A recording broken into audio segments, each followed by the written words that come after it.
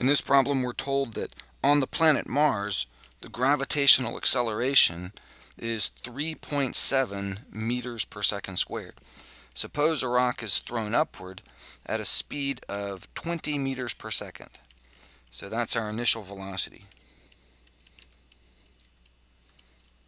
At an angle of 70 degrees above the horizontal. So that's the angle. Find the time of the rock's flight and the maximum height that it reaches. So this rock goes up at that speed and direction, and it travels in this parabolic path and then comes back to the surface of the planet. And we want to know the time and the height. Now, the key to a projectile problem is to do the horizontal and vertical motion independently. To do that, we have to break this vector up into its horizontal and vertical components. So I'll draw these here. To the right is v0x, and then up here is v0y, the horizontal and vertical components of the initial velocity. And we can find those. v0x is going to be v0 times the cosine of the angle, so that's going to be 20 meters per second times the cosine of 70 degrees, and v0y will be v0 times the sine of the angle, so that will be 20 meters per second times the sine of 70 degrees.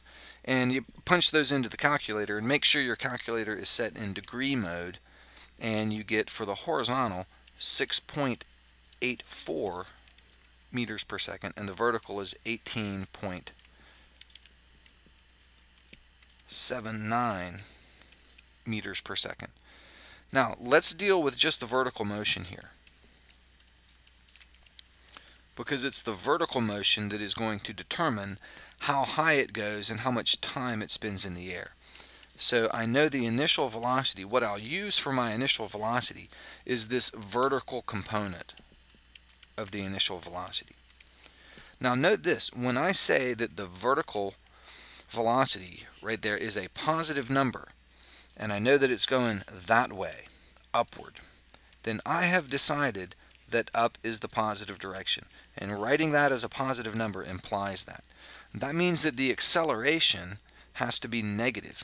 So I'm going to take note of that. The acceleration is negative. And be careful here.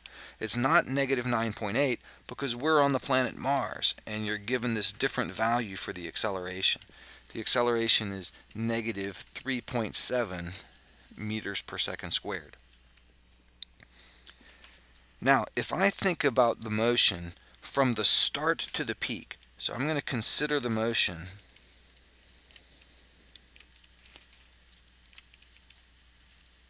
just from the start to the peak.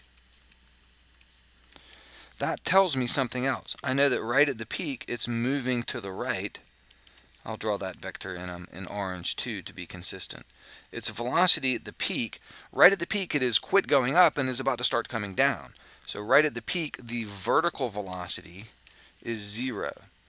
So if I'm considering motion only from start to peak, I can say my final velocity is 0. So now that gives me some information. I know the initial and final velocity vertically, and I also know the acceleration vertically.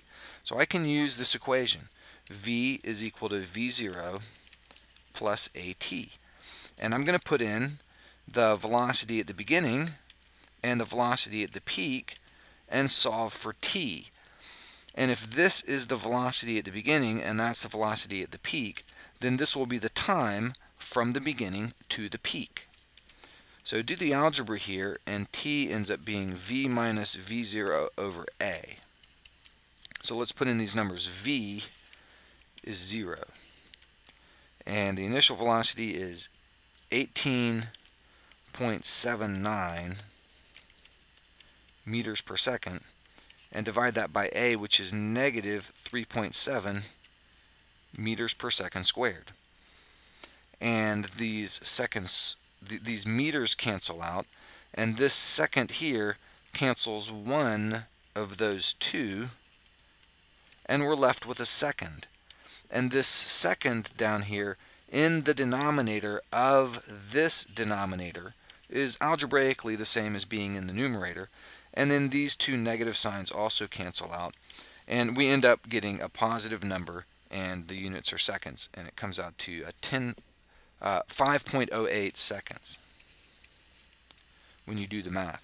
Now, remember, we put in the velocity at the start and the velocity at the peak, so the time that we just got right here is the time from the start to the peak. So the total time will be twice this. And you can do that in your head. The total time is 10.16 seconds. And then we're also told to find the height that it reaches, the maximum height. And we do that with this equation. Y is equal to y0 plus v0t plus 1/2 at squared. Now, if we want to find the height at the peak, then we need to put in the time here at the peak. And the time at the peak was this number, the 5.08. So let's do that. Let's put in y0 is 0. That's the initial height right there at the ground. The initial velocity, v0, is the vertical component of the initial velocity. So that's 18.79 meters per second times the time, which was our 5.08 seconds,